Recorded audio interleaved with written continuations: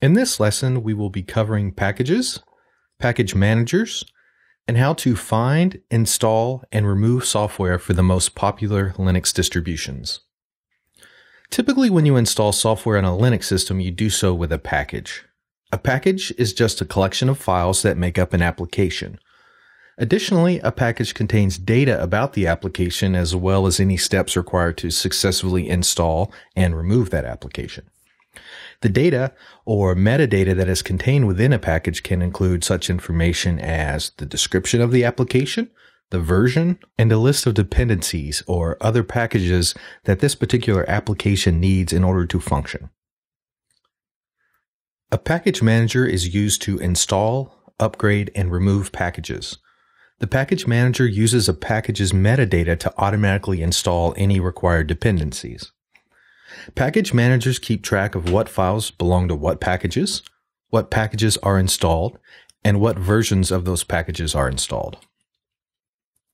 Here is a list of distributions that are based on the RPM package format. RPM stands for Red Hat Package Manager.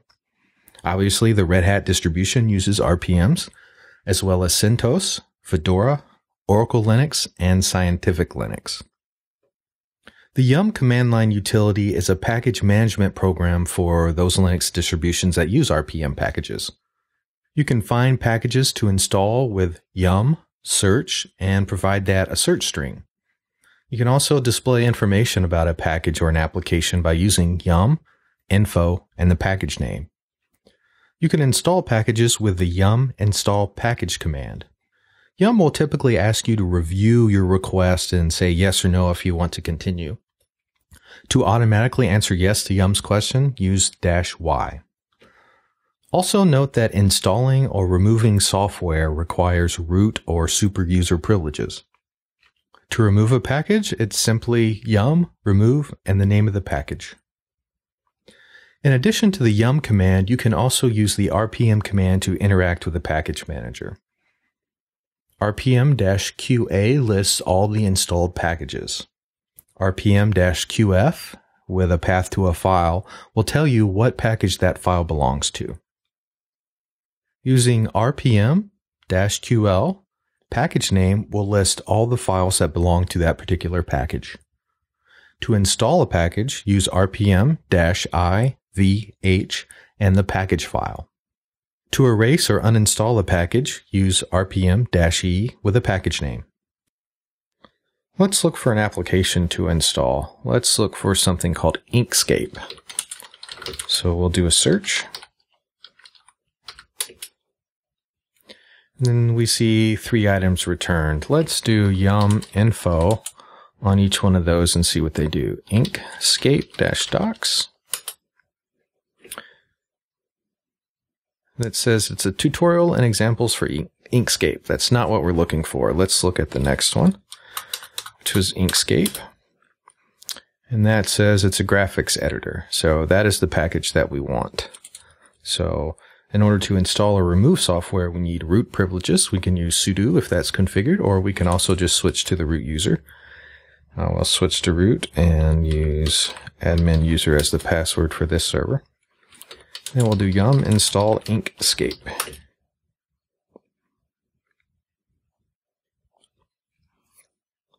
Says, is it okay to download this? Yes, it is. I'll hit Y and enter.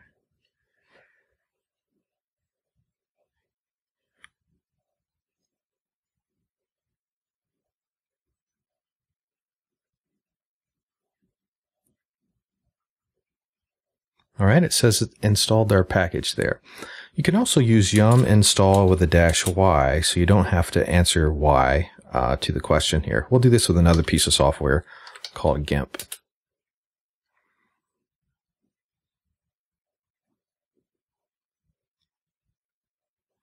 And you can see that this has several dependencies, so it not only installs the application, but it installs the other packages that are required for GIMP to run properly.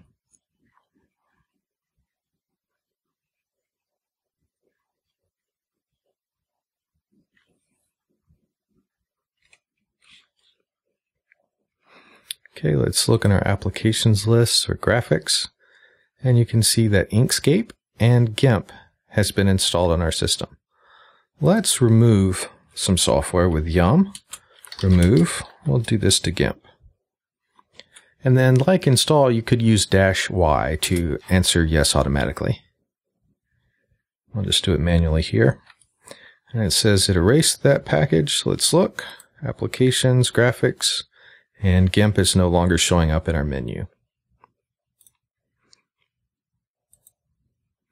Let's say there's some software that you want to install that's not included in the package manager. Let's look for Dropbox. So you can't use yum to install Dropbox, or at least directly. So we'll go to dropbox.com.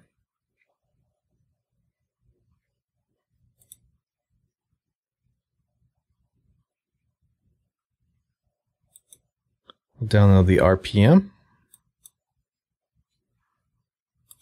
That's saved in this directory here. So we can install an RPM with -i for install. V is verbose, and H says print some hash marks to show our progress. So we'll just do that here. And we'll answer OK. Dropbox was successfully installed. So you can see, there it is, Dropbox. We installed Dropbox. You could also use RPM to do some queries. So we'll use RPM-QA to query all packages, or to list all packages that are installed on the system. And then when we do this, we can see that they're in no particular order. We'll sort the list so it makes it easier for us to read. We'll sort it and pipe it to a pager so we can look at it one page at a time. And there we go. Yeah, all the way to the end. You can see yum, zlib, etc. So you can also ask RPM what file a package belongs to. So the program which lives at user bin which, so we'll ask RPM what package does that belong to. And it's the which package. You can also say, show me all the files, or list all the files that are in that package. We'll just give it the package name. And you can see that user bin which, in addition to these other files, are contained in that particular package. Another popular package format is the Debian package format. In addition to Debian, distributions like Linux Mint and Ubuntu use DEB packages.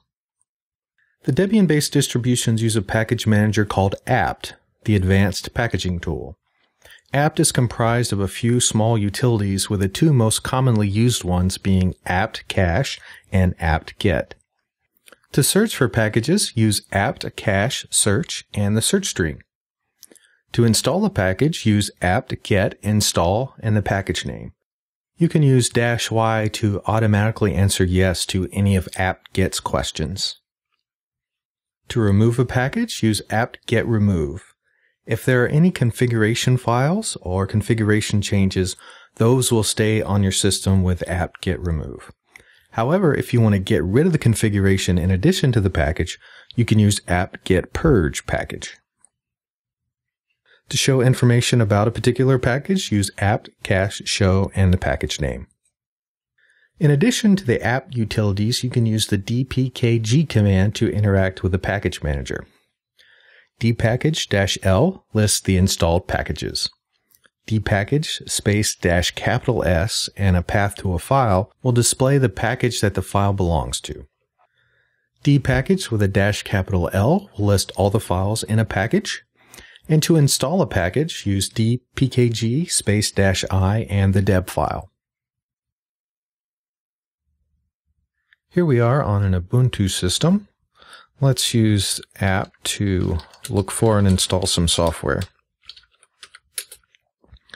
We'll look for Inkscape, and the first result returned there looks like what we want. Let's take a look at it with apt-cache show.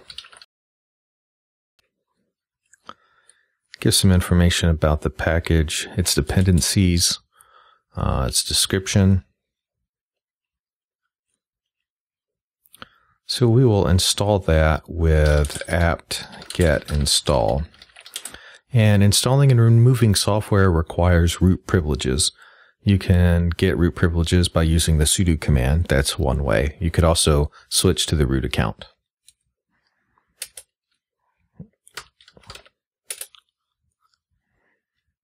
Do I want to continue? Yes, we'll install this software.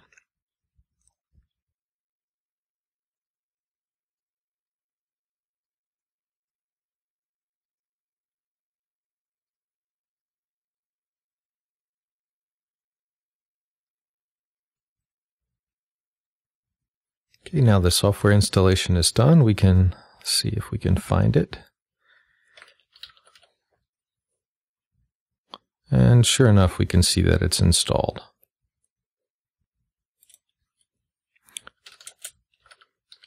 You can also just answer yes to app's question with a -y. So we'll go ahead and install GIMP this way.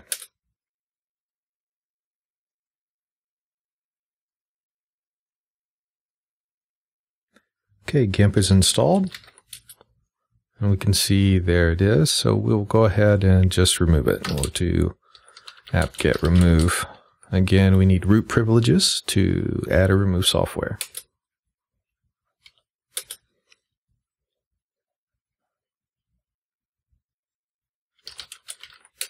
And GIMP is now gone from the system.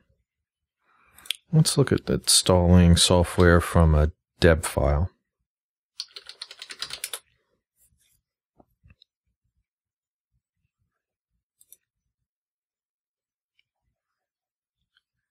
I'm on Ubuntu here. Let's download the .deb for Ubuntu.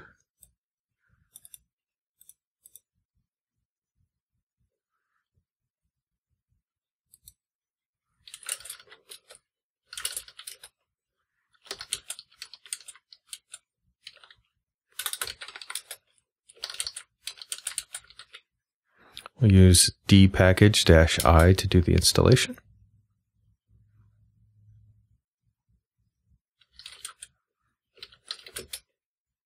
And Dropbox is installed.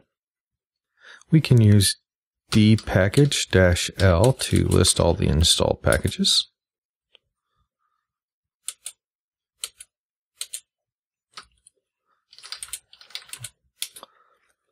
Let's see, let's use dpkg-S and see which file, which package the which command belongs to. It belongs to the Debian utils package, so we can look at all the files in the Debian utils package with the -L command. You can see at the very bottom, user bin which. Packages are used to install software on Linux systems. You can manipulate packages with a package manager. Two of the most popular package formats are RPM and Debian. For RPM-based distributions, use the yum and RPM commands to manage packages. For Debian-based distributions, use apt and dpkg to manage packages.